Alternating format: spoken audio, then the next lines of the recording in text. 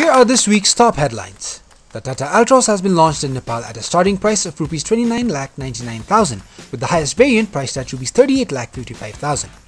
Also launched in Nepal is the Hyundai Grand i10 Nios.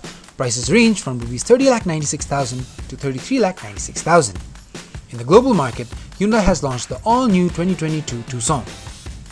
Mitsubishi has released a first look at the redesigned Mitsubishi Eclipse Cross. Nissan has unveiled the Z Proto, signaling the company's intent to launch a new generation of the legendary Z sports cars. The 2020 BS6 KTM Duke and RC models are here in Nepal. The BS6 models have received a minimum increment of Rs 5,000 to Rs 20,000. Also, the launch of the KTM 390 Adventure is just around the corner. Bookings have been opened for the Husqvrna Svartpien 250 and Vitpilen 250.